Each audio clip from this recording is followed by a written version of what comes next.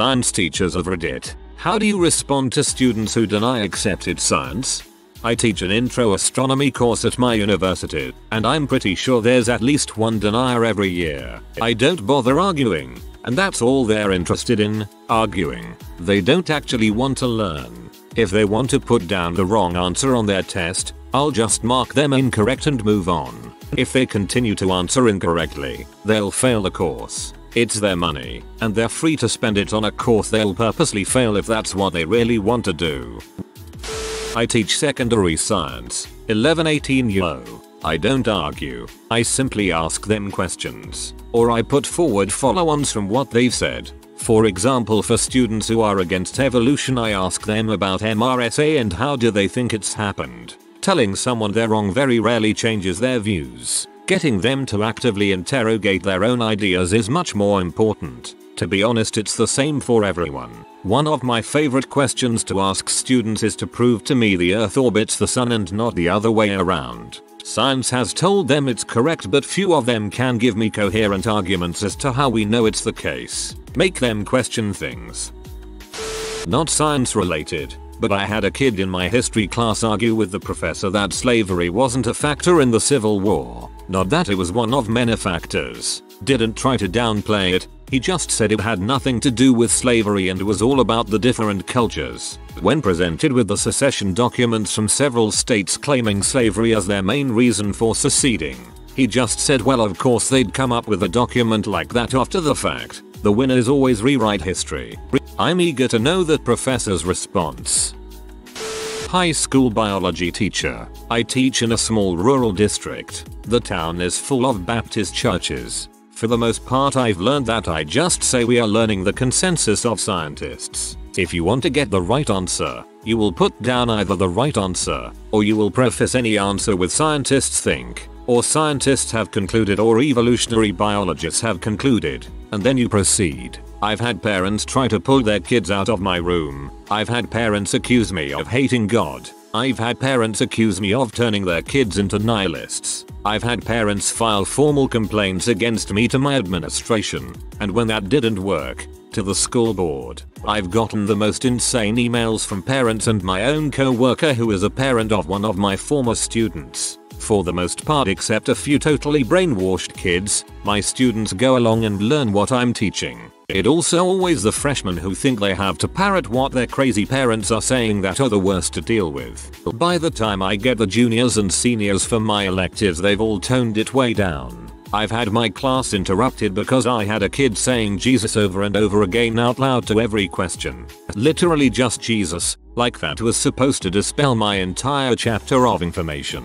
Those kids won't take another class from me again. Even though there are only 2 science teachers, they specifically avoid me the rest of their career. I'm nothing but nice, kind, understanding, but the brainwashing is so complete. They think I'm some evil influence. I'm not exaggerating. I wish I was. I also teach an 8th grade class. Parents make specific requests that I not be the teacher of their children. Because I'm evil? I don't know. It's exasperating.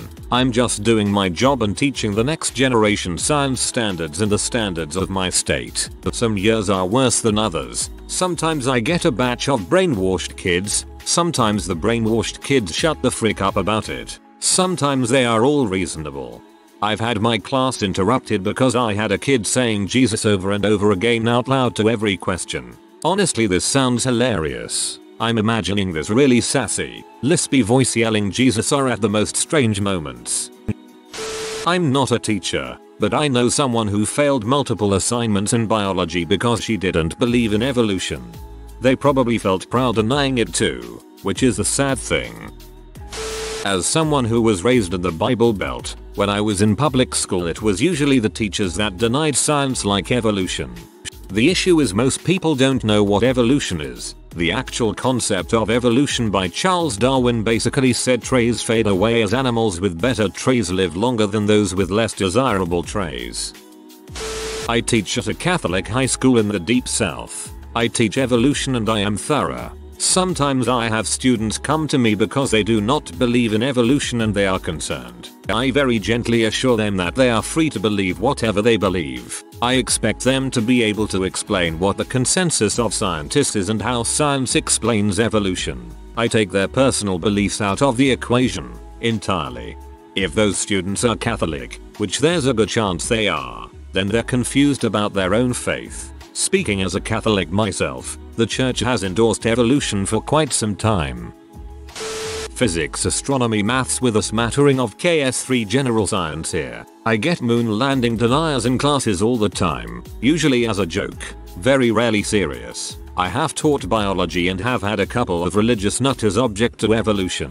I have yet to encounter flat earth yet, but it's not so common here in the UK. 9/10 times something like this comes up in my class. It is not conspiracy, but naivety from younger teenagers who uncritically believe things they see on YouTube. When the Russian sleep experiment creepypasta did the rounds a while ago, I fielded questions about that, and I am regularly asked if the world will end tomorrow when that's the madness du jour. Most students do not believe it, they just are curious and want answers, and as their science teacher, they ask me. Once it's become clear that they actually believe something mental, I am not going to change their mind with evidence. Belief in conspiracy theories like science denial is not about evidence or facts. It's about a sense of powerlessness and distrust of authority, and I can't do anything about that. I'm not going to engage with crazies, just ignore them and teach kids who want to learn.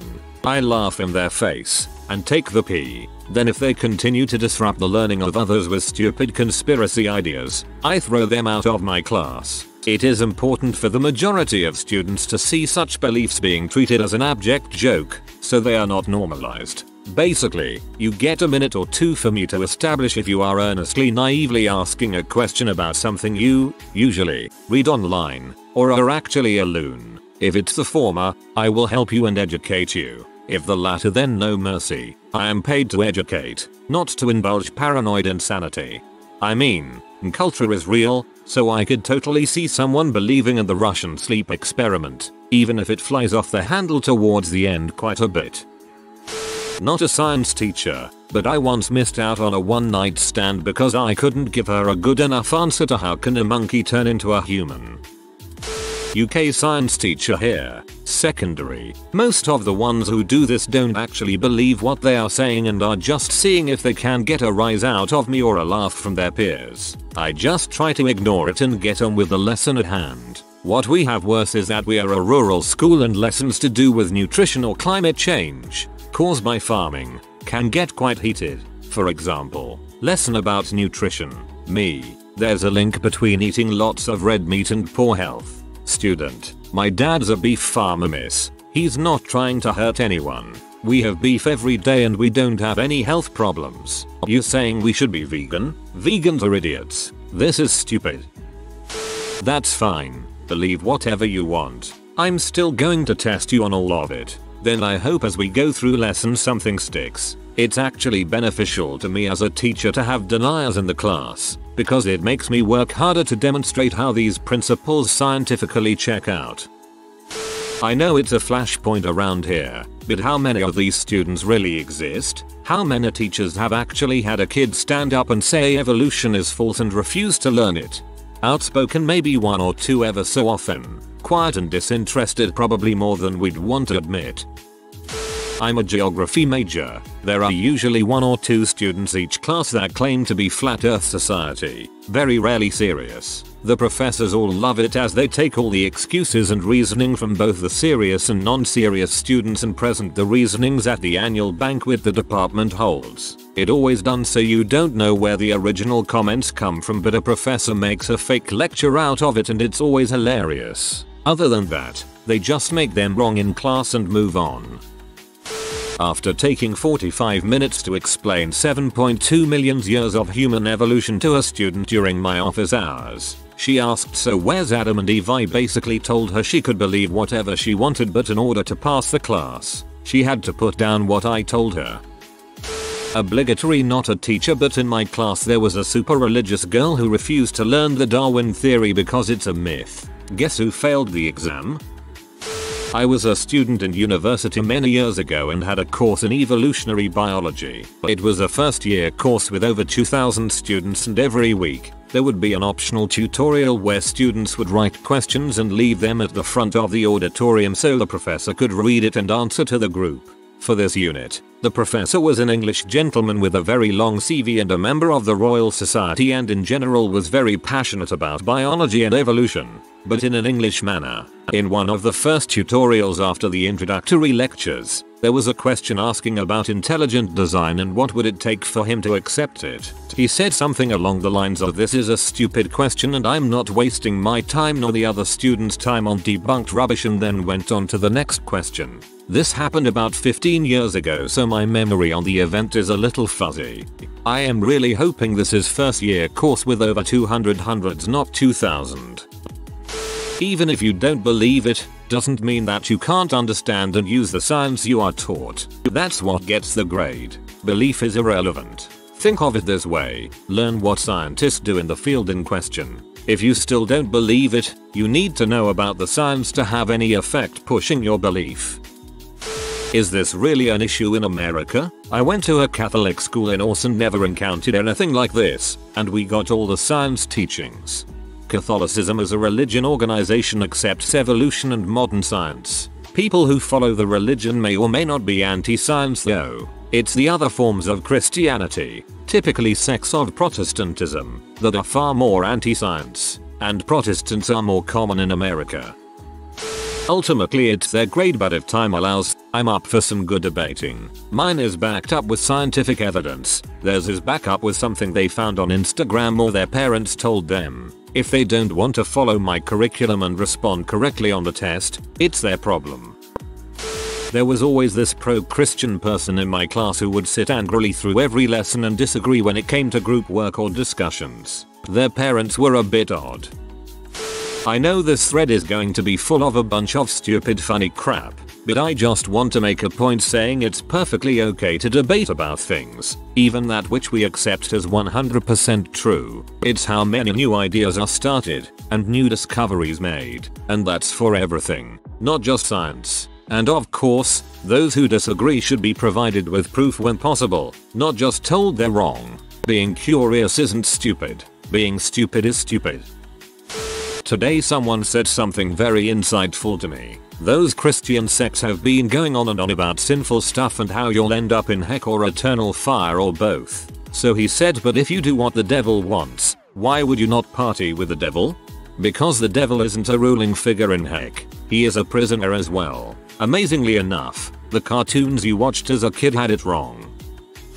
I'm late to the conversation, but it is important to teach the skeptical nature of science. Science can't be wrong. The reason is that science is about explaining natural phenomenon through the scientific method and following evidence. Through observation and experimentation, the evidence has led us to scientific conclusions. However, nothing should be considered absolute, rather that it has the most compelling evidence. So let them deny the accepted scientific conclusions. But they should be challenged to use unbiased evidence to back their claim. They should understand that science is a process, not a set of facts. I would say you are correct. The commonly accepted theories may be incorrect. I am glad you are able to think for yourself. However, my hands are tied and we are required to teach and grade you on the commonly accepted theories. If you want to change the commonly accepted theories, I hope you make a breakthrough one day. Until then, however, I will grade you on what is in the book. There is no reason to be rude or condescending to these people. After all, some of the theories we currently accept are no doubt flawed in some way, or may even be disproven at a later date. I mean, look at the discovery that the Earth revolves around the sun. People thought Copernicus was insane for thinking such a thing.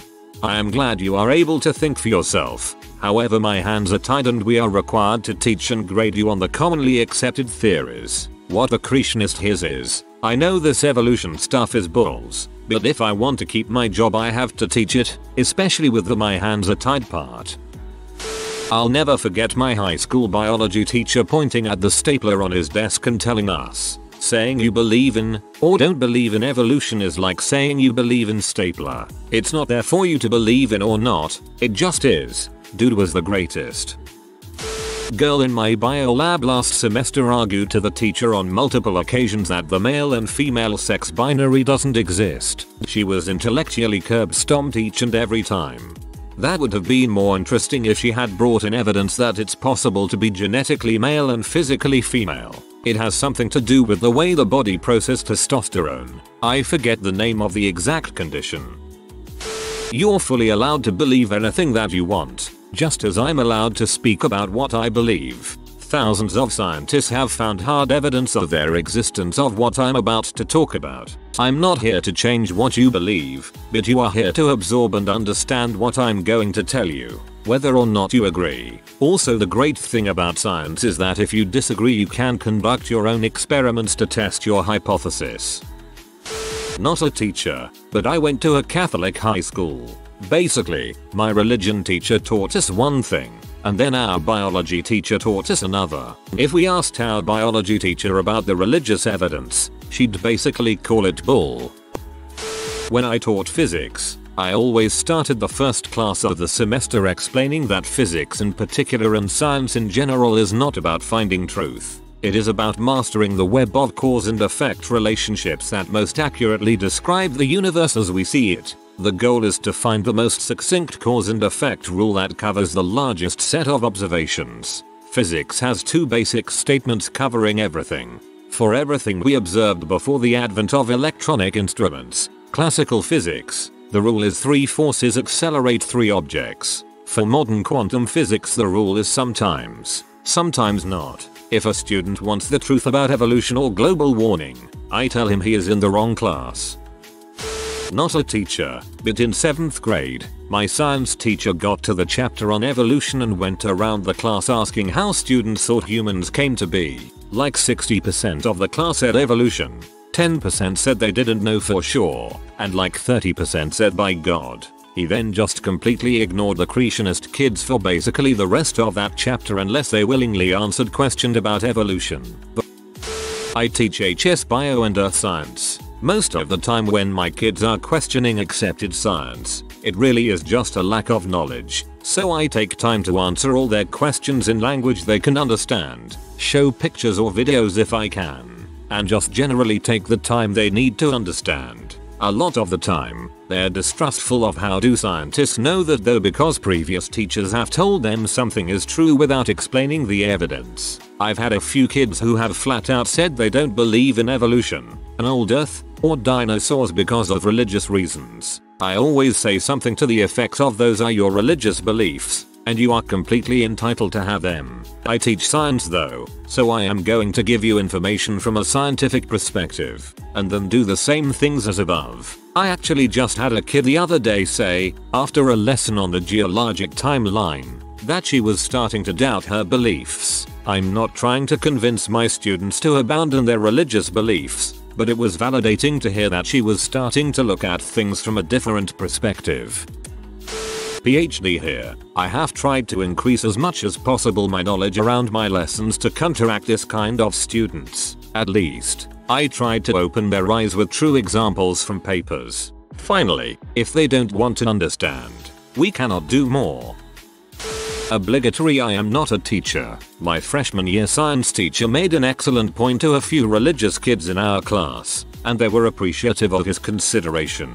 He said he would be assessing them on the information presented in his classroom. It was not meant to insult their current beliefs. He wanted them to have the understanding of the other side of the debate. As he further explained, if he were a Sunday school teacher, he would expect answers from the teachings of the Bible. Yes, he hoped they would change their minds. But at the end of the day, he wanted a smooth class for all kids involved. By making sure they knew he was not trying to change their minds, they were more open to the coursework. If you are new to the channel, you can subscribe. I publish new videos every day. Until then, check another video.